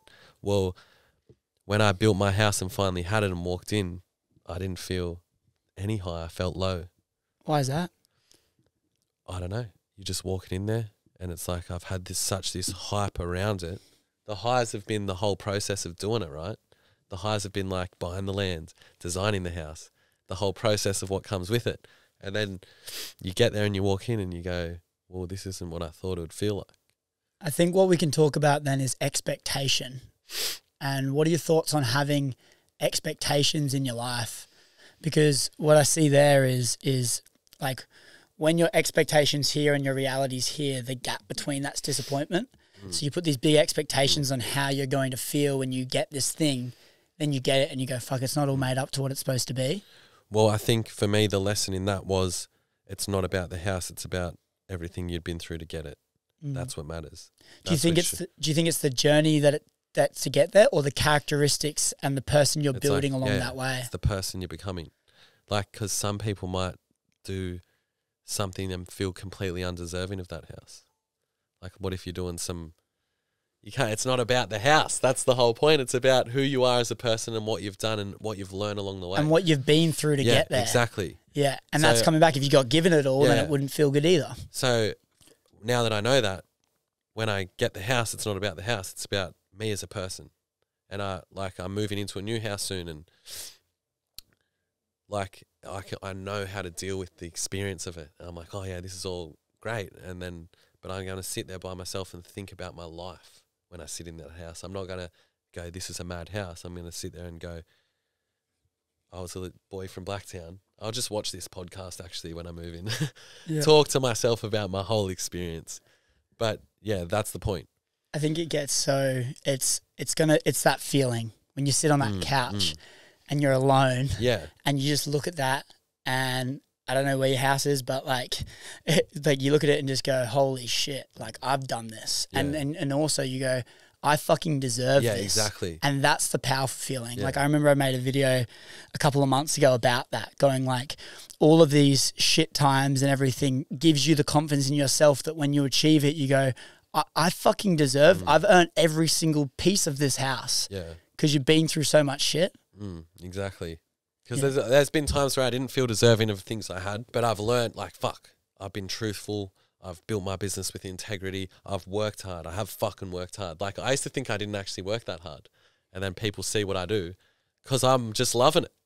But I fucking work hard too. And the result is like a product of everything I've done. So I feel deserving. And like I've been a good person to all those around me. So it just is what it is now. Do you feel like with goal setting and achieving all those things that you actually want, like, do you feel like it's always a case of you climb one mountain and there's just another one that you've got to look up to and achieve? Or do you, like, where do you draw the line? Well, it's not about the goal. It's about, like, the progression and how you feel during progressing that. as a person. If you're always, like, focused on yourself as a person. Because, okay, everything I'm doing now as a person to build this business is me. I'm not being fake by doing anything I'm doing. So why would it ever end? Because, so I get to a goal, cool. It's not about the goal. It's about what I want to do every day. And maybe that, I don't think there'll be a day where I go, I don't want to do anything. Yeah, and I think with that as well is because people always paint this thing around you, like, and it's always broke people that say this, but they always go, but they're just in this constant chase of getting the next thing. They're never content when they look at people that are successful, and you kind of go, it's not about the actual goal that we're setting. The reason we keep climbing another mountain is because of the journey and how we felt doing that. If you see someone that's really successful, but the reason they're successful in terms of financially is they got inherited $500 million from their family, they're probably not as driven to go. They probably would sit on a beach in the Bahamas and just sit there all day, probably have a shit life. Yeah. But it's because the progression that we love to feel, and that's why we even do it. Yeah. Like, don't get me wrong, I would love to sit on a beach in the Bahamas every day and be content. But I'm not content. I'm content chasing and, like, working on progressing and growing as a person. And I think you have to get to that point where you can sit on a beach and go, this isn't me, to realize that, though. Because like, it would be very nice. I can sit on the beach for a week, maybe.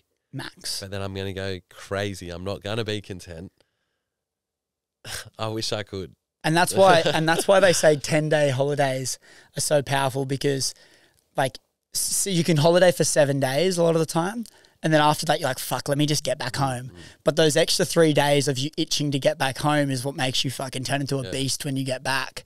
Yeah. But yeah, I think, like, too many people don't have the life that they want, and they try and tear down people that have the shit that they want. And then they go, but, like, he's not happy because he's never content. And you go, well, mate, how about you try and do this and you achieve this level of success and you try and be happy with doing nothing. Yeah. It's like the journey comes with all the different things, and that's just a constant battle, though. Constant battle. Yeah. And I want to ask you one thing before we close this out. It's an interesting one, and I always find it's fascinating when there's people that have achieved so much and come so far. Like, after this, and you're in this phase right now where you're at, like, what would you think your biggest challenge is right now? Like, now that you've got all the money, you can do whatever you want. Like, what would you say your biggest challenge is right now? Yeah, one of the biggest challenges I've had is just being able to continue doing the right things every day. Like, there's been times where I've just gone off track and partied too much and done shit that doesn't align with my values. And the biggest challenge is just, I don't know if it's a challenge, but, like, the most important thing is that I'll keep doing things every day that align with my values, because you don't want to do self-destructive shit. If I go and party too hard, it really fucking affects everything in my life. You hear my stomach? No. You guys hear that? No. If I go and party too hard, it affects everything in my life, and it's not who I want to be. And you remember, you got the option to do anything, and, like, it really doesn't affect my business that much if I go and have fun. But it affects my mental space. So I know I have to limit that side of me. You got to remember, like, I got a brother that's a drug addict. We have the same genetics. And I put that effort into into the positive. But I have that animal in me. It's what makes me so good at what I do. But I could take the wrong side that he took. But I don't. I choose not to. And the battle is sticking to my values every day and doing the right things. And then managing that other side where I like to socialize, have a drink, but I shouldn't push it too far. Yeah. I guess it's that all or nothing characteristic that a lot of people that are successful have, though. Because it's all or nothing. It's just a matter of what in. And that's why it's so easy to go, all right, fully off the grog, or fully on the grog. Yeah. And nothing in between. Yeah. Like addicted to something, whatever that might be. Yeah. And it's a blessing and a curse. It's just a matter of where you choose to use that. It's a powerful thing, and it's probably the thing that's got you to where you are. But at the same time, you can slip up. Yeah. And so you would say that would be your biggest challenge, is making sure that you're staying aligned with those values and those things in your life. Off the top of my head, yes. I'm trying to think of other battles I have, but that probably stands out to me the most. Yeah. Yeah, for sure. And you think, like, for me, you keep referring back to, like, it's that progression and it's that thing that you're, like, you just need to keep leveling up. Do you ever get worried about, like, never being able to just sit back and, like, relax? No, or do you feel like you can relax now? Because I remember when you said when you started taking off and you started delegating all of the tasks, you felt like you lost your sense of purpose. Do you get scared that you are going to have to be constantly go till the day you die, or else you're going to lose that? Nah, I think, like, I feel like you got to ride it while it's there and capitalize. So I know my time will come. I'll just deal with things as they come. Like, there's going to be a time where I'm not the Cunnie guy anymore, and I'm going to have to deal with that. But for now, I am. And for now, things are going well. So I'm just going to keep taking advantage of them as they come, and I'm going to find a new challenge at a later part in my life. Well, this isn't what I'm doing anymore, but I'll always find a way to work it out. And if there's a time where I get to rest, then so be it. But then also you kind of go, like, maybe that's not what's going to fulfill us anyway. Resting, we're not going to enjoy that. The final thing I just want to say is a question I have around, you were talking about how confidence and how it's built up, but then you're saying when you party and you slip up from those values, the mental game is the worst part about it all. Talk to me about, like, there's a massive difference between confidence and self-esteem. And obviously confidence a lot of time is like how people view you. Like how you are viewed. But then self-esteem is like how you view you. Like when you look at the mirror, like who looks back. Do you ever have problems with self-esteem issues? Because for me, when I look at it and I go, like, when my life is documented online, and you would get this, I get this, you'd probably get it on an even enhanced level of how much of a good cunt you are and how amazing everything is and how awesome you are. And then for me, at least every now and then, sometimes I'll go like, fuck, like, you couldn't walk a day in my shoes. Like, it's not all as amazing as it looks out to be. And then sometimes I can get this little self-esteem issue. Do you have any problems with self-esteem ever? Well, if I'm being honest, I think, like, what everyone sees about my life online, my life's better than that. Literally better than that. I hold back with what I have and how fucking good my life is all the time. But when I give into that little demon and I'm going and doing the things that don't align with my values, then I won't sit in a room with the confidence or self-esteem about myself that I would have if I'm constantly doing the right things. Like, I can't walk into a room and get that respect if I'm not doing the right things on the back end that I should be doing every day. So that's probably the biggest thing on why you need to be doing things that align with your values every day, because then when you meet someone or you show up or, like, you talk about your life, you truly believe the you things are you're who saying. you say you are. Exactly. And then you can look yourself in the mirror and know that. Yeah. So I guess just on if that, I come into this off a bender, I would be feeling like a piece of shit, right? It's a Monday.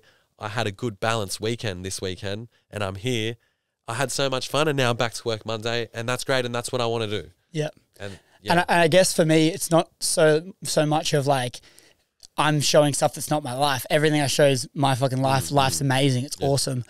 Mine's more of a mental thing. It's like, it's not about all the material, everything that we do. It's more of like a mental thing where they, like, it's kind of like they see the tip of the iceberg and that's how they judge. And I'm just more so thinking, like, do you ever just go like, do you ever have these thoughts where, like, it's stressful, you've got to manage team, you've got all this stuff to do, and there's this level of pressure, but then it's kind of like you still trying to show up and be who you are, and then that can sometimes play a role. This is another time, because I deal with all that so well. Sometimes I don't even know I'm dealing with everything that's going on. There's so much going on, right, John? Shit is never ending in my life, and it's just John's rolling his eyes. It's just another day for me. Like, I don't even know, but I do know when I'm not doing the right things. That's when it really kicks in. I sit there and go, fucking, am I built for this? but it's only because like the actions I'm taking just aren't the right ones for me to walk into a room and feel like I deserve respect. So at the end of the day, if I'm doing the right things, it all works out and it all makes sense. But it's very important I stay following my values. I know I keep going back to that, but it's because there's so much to it. Like how can I sit there and like speak to my staff and inspire them if I'm not doing the right things all the time? Yeah. Like, well, it's shiny object syndrome as well, where it's like you, as you're saying, there's things coming to you every minute of the day. There's opportunity here. But if you're not staying true to your value, then you can just steer off and go in different ways. And that's when you start to have those battles in your mind. So it's being able to resist short-term pleasures a little bit, say no to things that aren't aligned. So in turn, you can then have a full cup that you can pour from in a sense. Yeah. Thank you so much, man. Thank you, Alfie. Oh, the God. new nickname. It's definitely not Alfie. The name's Chris. He walks in here and goes, "Why is your nickname Alfie?" And I just go, "Mate, it's not. I don't know John, where you heard that." That's his new nickname now, but just between us. Just between us. I don't know about that, but no, I appreciate you coming on the show, man. Before we wrap up, is there anything exciting you're working on that you want to share? Is there anything that you think we've left out? We've covered a lot, but is there anything you think you want to share or talk about? So many exciting things. We got the new Cunnie drop this Thursday, but this will probably be out after this. This comes out on Monday, but so it's going to. So you missed out. You fucking missed out. I'm going to get a new car today. I'm excited about that. Yep. What else have we got? What colour's the car?